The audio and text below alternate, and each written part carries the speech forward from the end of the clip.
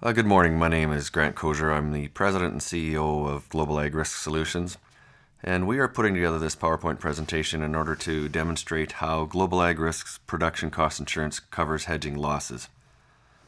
What has happened in the past, in particular in 2013, is we'll show you an example of lost revenue when producers did not lock in their commodity prices at significantly higher levels than they are now, which is February of 2014. The reason that most producers didn't lock in their revenue was one of two things. They didn't believe that prices were going to drop, which is fair.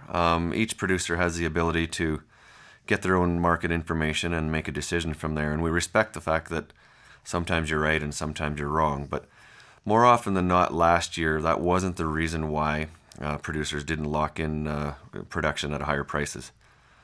The second reason, and the more prevalent reason, was that they just felt that there was too much production risk. So we're going to talk a lot about the production risk, and we're going to go through a case study in this example as to what the production risk was last year, and then go through an example of how it affected a 5,000 acre farm. We'll show the amount of money it cost that 5,000 acre farm over the course of last year, and we're not going to use extreme highs or extreme lows, but we're trying to use examples that are very believable and plausible on your farm. Jumping into the case study right now, we're going to use a 5,000 acre farm that is 2,500 acres of hard red spring wheat and 2,500 acres of canola. So embedded in this example, I'm going to say that the opening price of canola was $13 a bushel, and the closing price for canola was $10.25 a bushel. The lost revenue per bushel would have been $2.75. If you take a production of 50 bushels per acre times 2,500 acres, it means that that farm would have grown 125,000 bushels. And if they would have forward contracted 75% of that, which we recommended, they would have had 93,750 bushels forward contracted. If you apply the uncaptured lost price of $2.75 a bushel to that, the lost revenue on that farm for canola would have been $257,812. Moving on to the wheat example, the opening price of wheat would have been $7.75 a bushel. Again, this is not the high watermark of what you could have sold your wheat for. This is just a realistic watermark of what we believe could have been. Closing price, we'll say, is $5.75 a bushel. And so the lost revenue on the wheat would have been $2 a bushel. Now let's look at this farm and believe that they thought they would have a 60 bushels per acre of production. Given that there was 2,500 acres that was put to wheat, would have been a total production of 150,000 bushels of wheat. And let's just say you forward contracted 75% of that, you'd have contracted 112,000 and change of that crop. The uncaptured lost price of $2 a bushel, with that amount locked in, the wheat revenue loss would have been $225,000. So in that whole farm, in conclusion, you'd have $225,000 of lost wheat revenue and $257,000 of lost canola revenue, for total revenue being of $482,000 that was lost. The reason why I went through that little case study is that was just a typical 5,000 acre farm. We're trying to show how the decision to not lock in because you're afraid of hedging losses and having to buy it back in the future cost that farm $482,000. When you fast forward to the next slide here, we cover those hedging losses. And I want to just go and give you an example of how that's covered. Pretend in our example that we would have had a $75 global ag margin coverage.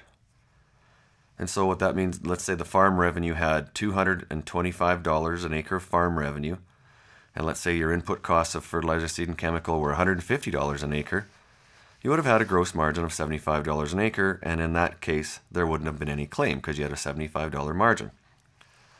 However, let's say that embedded in that year, your farm contracted 40 bushels per acre of the crop at $12 a bushel, and let's say you only produced 30 bushels per acre.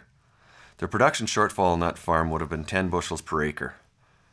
If you apply a new price of $14 and you're upside down by $2 an acre, you can see that that farm would have to pay back to the provider an extra $20 an acre. And that is where most guys would have backed off on locking in their forward contracting production, is because they're afraid that they'd have to pay back that $20 an acre. So our next slide says, well, how do we cover that hedging? Well, before the hedging, you had a $75 an acre gross margin. But what most folks don't know is that that hedging loss actually goes into your top line revenue. And so rather than having $225 an acre top line revenue, it would actually be $225 an acre less the hedging loss for $205 an acre gross revenue. If you apply the $150 an acre of inputs to that, that reduces the gross margin down to $55 an acre.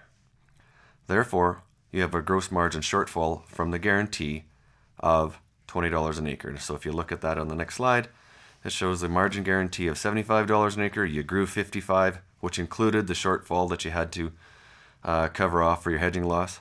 So Global Ag, in that example, would have paid $20 an acre, which in fact covered the hedging loss. Finally, I just want to make clear, so that it doesn't seem misleading, is that that only happens in the event of a claim. If your gross margins are higher than what you would have been insured for, and there was a hedging loss, the farm does take that one on themselves. But if you are in a claim situation, Global Ag will pay those hedging losses. And quite frankly, the way the crop prices are right now being so low, if we end up getting a dead cat bounce, we're going to strongly recommend that guys do some forward contracting to lock in some better prices. This has just been a brief example as to how we cover hedging losses on your farm. I would strongly recommend that if you have more questions to contact your advisor. They're well trained in how this works. And as well, you could call the head office at Moose Jaw and we can further go over if you have any questions with regards to hedging. Thank you for your time.